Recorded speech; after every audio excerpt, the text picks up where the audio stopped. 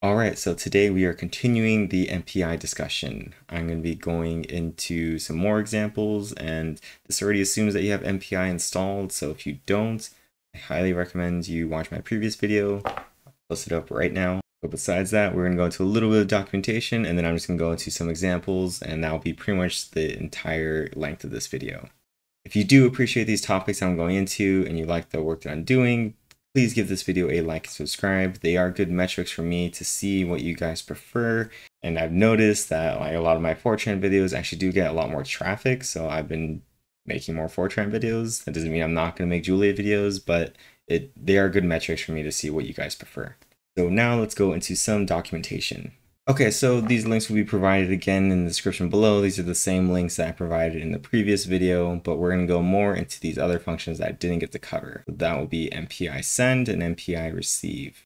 Now, both of these functions do take some arguments, and for the most part, they are just a ton of integers. Now, this first argument is a message item. This is what you send to the process that you're interested in. And this is some kind of flag to show what operation this process is doing. This is the number of elements. As you can see, it says here, if you're just sending a scalar, it's 1, but if you're sending an array, this says what size it is. This is the data type, which because we're working with MPI, you have to use these MPI ins, MPI doubles, and you'll see that as we go through the code. Rank is that ID process name. So if you remember, we call it MPI com rank. That is the rank that we're sending this to. A message tag is a way of adding another flag with your flag. So it's just adding a little bit more complexity. For the most part, it doesn't really matter. But if your code is pretty complex, then you would add a tag here. And then com world and I error is from the initialization. Same idea with MPI receive. In this case, you're receiving the message. So you're just putting that information, what correlates to it, where it's coming from, and then any tags or communications.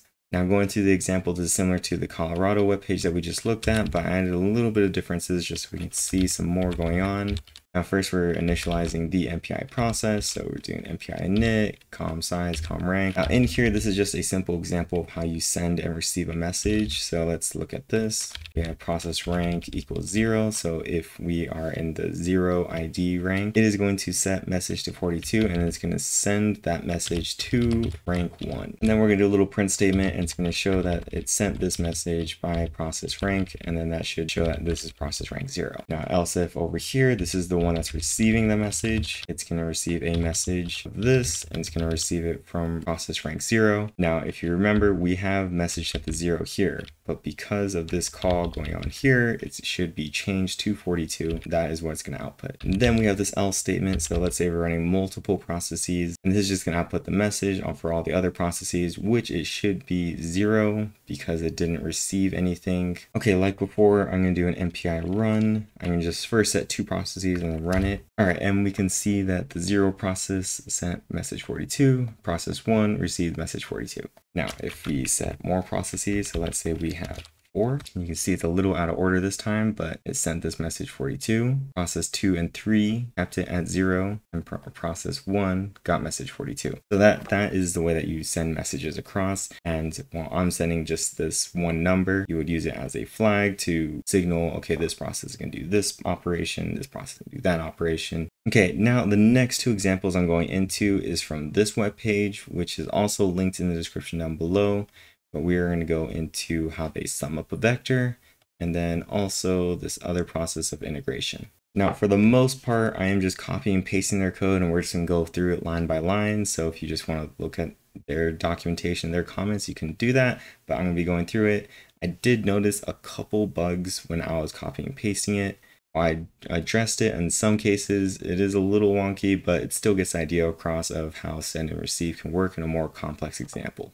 Now, the first example here, we are going through SumVec, and this is just going to sum up an entire vector. Now, we have a ton of variables up here. We're going to go through it down here and start out with what is going on. Root process is just going to be one of the IDs from the MPI process. And the way that this is being broken up is we have a couple if statements, and they're all going to do different things based on what process you're in. Now, if you're the root process, you're the one that collects information and is going to send it out to the other processes. processes. So in here, it gets an idea of how many numbers we're going to sum up. So this is going to get an input from the user.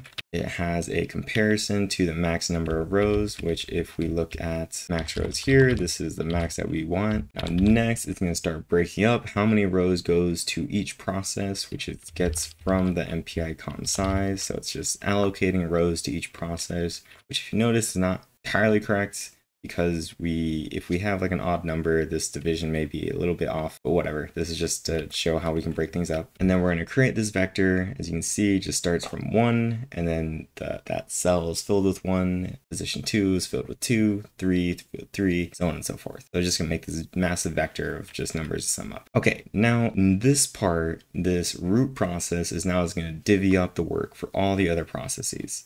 So NID is going from 1 to number of processes -1, and you're doing -1 because that -1 is the root process that's already doing this stuff. And you're going to get an idea of how many rows is being allocated to each process. And the way that's done here is we're just taking a space within that vector. So let's say we had 100 cells. Well, if we had 100 cells divided by the number of processes, and let's say we had 4, that'd be 25 rows per process. So that very first process, besides root process, would be the start row from 25 to 50, and then you do the same thing for all the other processes. So then it would be 51 to 75, and then 76 to 100. Now the other part of this is we have to send that information to the other processes, which is what these MPI sends are for. For one thing, we have to send what rows it's going to work with, so that's the number of rows to send.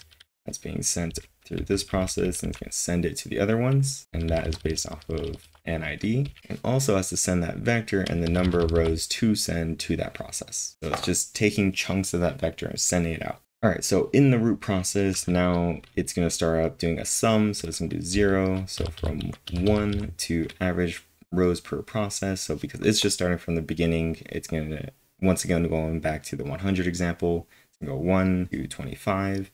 Going to sum up those first 25 elements, going to print that sum, and then it's going to start moving on to this other do loop. So now it's receiving a partial sum, and it's receiving from the other IDs, and it's going to show what that partial sum is coming from, in this case the sender, and then it's going to add sum to partial sum, and then we're going to print out that grand total sum. Okay, so this is where the parallelism kind of works in, and where it gets a little wonky, because if you think about it, we didn't do a partial sum, right? That's kind of out of place if you were to think about this in a serial format. Partial sum hasn't been mentioned at all, but it's in this line already. It's because you have to think about how the root process is just one of these going down the code, and it's just working this one if statement. All the other processes, they also started up at the very beginning, right? So they started up here, they initialized, they got the com size, com rank, but they all weren't the root process. So rather than them going to the if statement, they went into the else statement. So while root process is over here waiting for partial sum, or 1, 2, and 3, they got the number of rows to receive from the root process. They got the vector that they're working with, and they're going to start adding up and doing that partial sum per the vector. And then they send partial sum to the root process through this final send here, which now going back, this is now our receive of the partial sum, which this root process gets right here. And then it does a grand total, and then it's done. So you can see how making your code multi-processed, you kind of have to think about stuff a little bit differently, especially when you're sending and receiving messages, and how certain processes may need to wait for a message, may need to stay paused. Okay, so once again, if I'm running for 4, please enter a number of numbers to sum up. I do 100. Now I haven't fully checked if this is correct or not, but this is more showing how you would send and receive messages, which you can see how this example works. There's a lot of sending and receiving of these number of rows, the row vector, and then you have to send it to the other processes, and the root process has to wait, and all this stuff I felt was a good way to show how these messages work with each other. Now, if I do the same process, but now I just do it for 1, you can see it got the 550 total again, but now we just did the 1 process rather than 4. The math may get a little wonky because of just how easily 100 can get divvied up, but 4, 25, these are simple numbers to process. which are other things you have to consider. You're working with a massive multi-core system that's like 64 cores. You have to make sure you're divvying up the work correctly, or you're going to have some overlaps, and then that's going to be other bugs. Okay, and that's what I have for you this week. If you like what I've been doing, please give this video a like and subscribe. If you have any requests for what to cover in the future, comment in the section below of the video, tweet at me at Twitter at djsofficehours, or email me at djsofficehours@gmail.com. Hope you learned something new, and I'll see you guys next week.